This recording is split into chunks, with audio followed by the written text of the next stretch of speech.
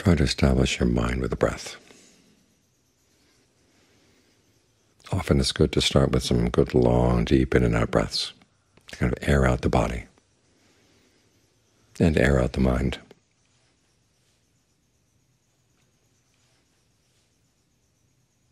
A lot of thoughts have been going through the mind in the course of the day, and they leave their traces in the mind, and they leave their traces in the body.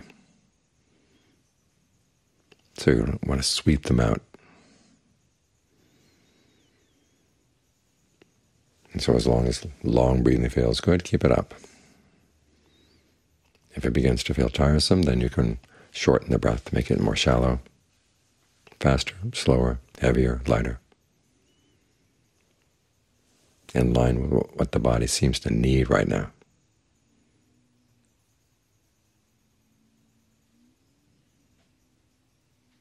In this way, both the body and the mind benefit from your meditation. The little patterns of tension that build up in the course of the day get to be relaxed, dissolved away. The mind has a good place to stay.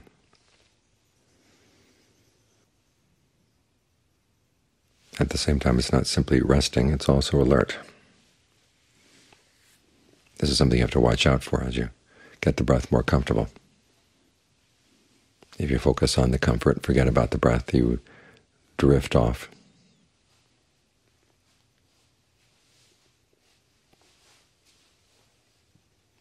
You can get into a state that Ajaan Lee calls delusion concentration, where you're quiet, but you don't really know where you are, or you have a vague idea, but things aren't really clear. We're meditating to get things clear inside. That requires that we make up our mind. At the very beginning, we're going to stay with the breath as much as we can. And as soon as we realize we've left the breath, we come right back.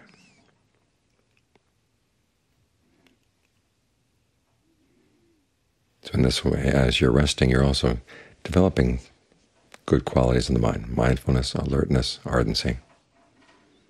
Mindfulness, keeping the breath in mind, keeping in mind whatever techniques you've learned from the past that will be useful right now.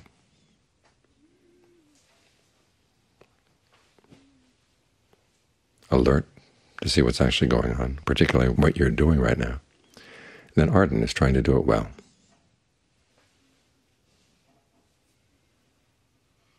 So even though the mind is getting still, it's not simply resting. It's exercising these qualities, because you're going to need these qualities.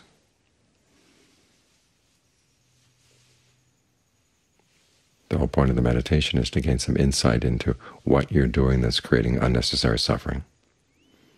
And so you want to really be alert to what you're doing, and mindful to keep that issue in mind. Otherwise, the mind drifts off into other issues.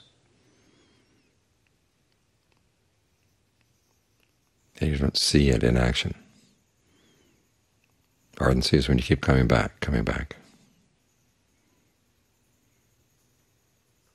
This quality of ardency, it's the opposite of apathy. Apathy is where you don't really care, where you simply do what you want without thinking about the consequences. Ardency is heedfulness in action. Heedfulness, as the Buddha said, is the root of all skillful qualities in the mind. When you realize that what you do is going to make a difference, so you better do it well.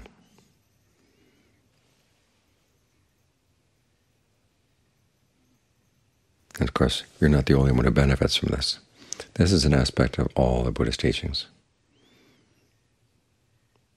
On the one hand, he does encourage us to look for happiness. There's so many teachings out there that say, don't look for your own happiness, it's selfish, it's narrow-minded. Put the happiness of others first. But the Buddha says happiness doesn't work that way. True happiness spreads around without boundaries. When you're generous, you benefit, the people who receive your generosity benefit as well.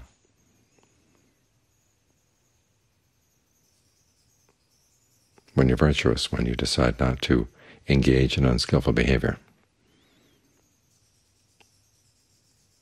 the fact that you're not killing or stealing, as the Buddha said, may seem like the other people are benefiting, and they are, but the real beneficiary is you. If you really want to harm other people, you get them to break the precepts.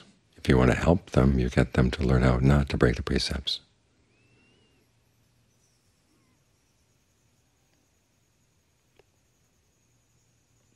But the goodness, the happiness that comes from these actions, that spreads around. The same with the meditation. You get your mind clearer, you have a greater sense of well-being inside, you can feed off of that. You have less of a need to lean on other people. So we're doing this for our good and for the good of others.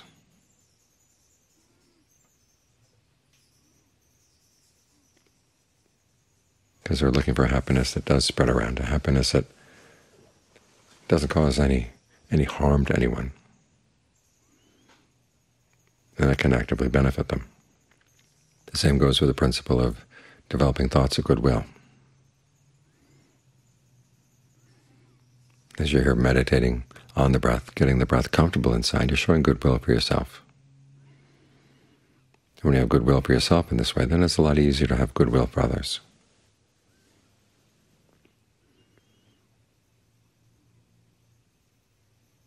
And even though we're thinking thoughts of goodwill for others, the attention seems to be focused out there. Again, the benefits are going to come back in. Because if you really do have goodwill for other people, and it's not just a nice idea for the time being that you're sitting here and then you forget about it, if you really do cultivate goodwill, then when you meet up with difficult people, you're a lot less likely to harm them. And in so doing, you are a lot less likely to harm yourself. So the benefits of the practice spread around. You might call it the science of happiness. There's so many ways of looking for happiness in the world, and so many of them are harmful, to the point where that's one of the reasons why people say, don't look for happiness, you cause harm. But the Buddha had more insight than that. He said, if you really are wise in the way you look for happiness, you can find happiness in ways that don't cause any harm. You gain a sense of satisfaction. And it turns out that the happiness that doesn't cause harm also goes a lot deeper into the mind. It's not just the happiness of pleasant sights, sounds, smells, tastes, tactile sensations. There's a sense of well-being. There's a sense of inner worth that comes when you know that your actions are good. You can develop happiness and goodness at the same time.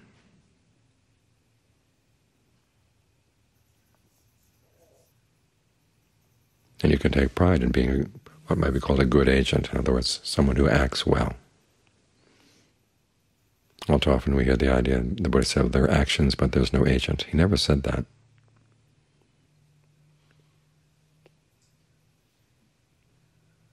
You are responsible for your actions. He says that we have the actions, we're the owners of our actions. And so we want to be a good owner of good actions. There's a sense of self-esteem that goes with that. That's a lot deeper than any fleeting sensual pleasure. The sense of satisfaction that comes from a job well done.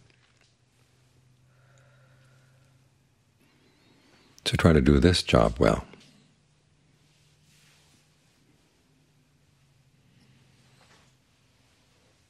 And the benefits will spread around.